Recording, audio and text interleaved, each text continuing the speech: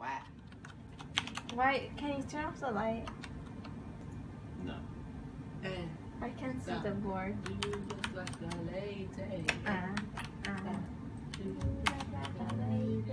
Back in December 2015, a few of my students and I saved some money to build some computers because I wanted to teach them how to put these things together for the first time and for our programming practice.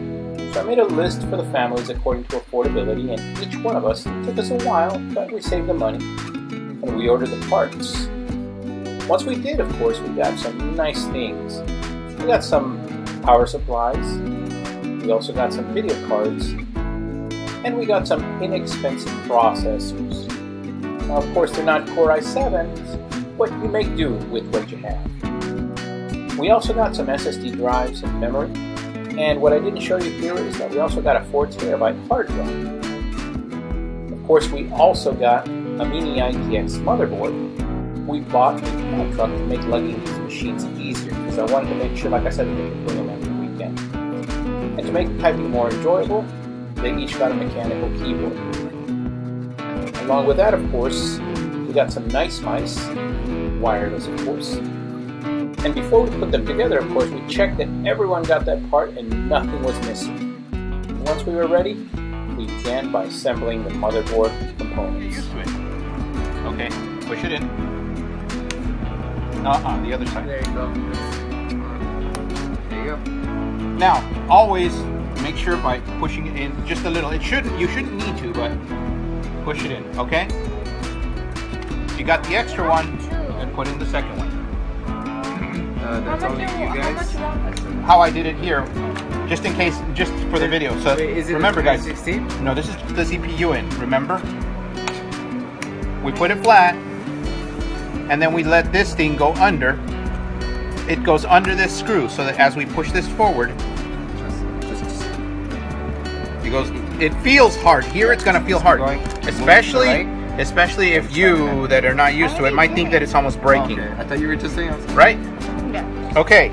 So to transfer the heat to the fan, it is essential. No CPU can ever be mounted on a fan without this stuff. Well, because what you don't want to do is you don't want to put so much on that. Remember, we're going to squeeze the fan on there.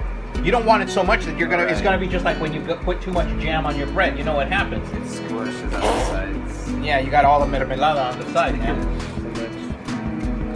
Oh my god. There's cat. Well, it's a good thing we're in the gloves. Okay, everybody has some. Okay. Is it like this? The next thing we do. Makes better. Ow. You notice you have the 4 holes here. Yeah. Right? Do you notice them? Yeah. Okay. Now, what we do is we put it over those 4 holes like this. You push them. Exactly. Look, you push them in by corners. Look, like this. Oh, by 2? Yeah. And now, just double check and look. There should be no movement. All 4 of these now should feel. They should have snapped.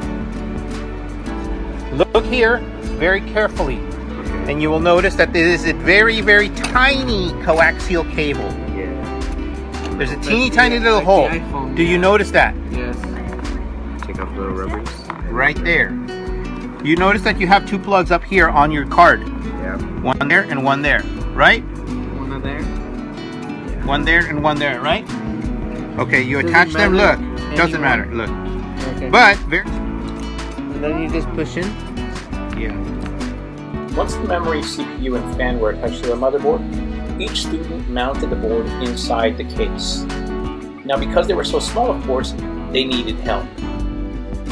Keep in mind that although it's not hard to figure out which wire connects to what component, connecting everything inside such a small box is another matter entirely. It took us about 12 hours, and if you're wondering why, check out our other video, but eventually we did manage to install Debian Linux onto the machines. Luckily, the configuration we chose was compatible with Linux, well, except for the Wi-Fi part, which is a little intermittent. And of course, the students were all tired, but relieved. And by the time we picked up, we'd spent about 13 hours. And of course, the next day, we celebrated with a pizza party and our first code on the Debian Linux machine. Since then, they've been bringing the machines every week and learning coding and getting better every time. So the machines turned out quite well, and each student now knows how they're put together and how to create code to make them do amazing things.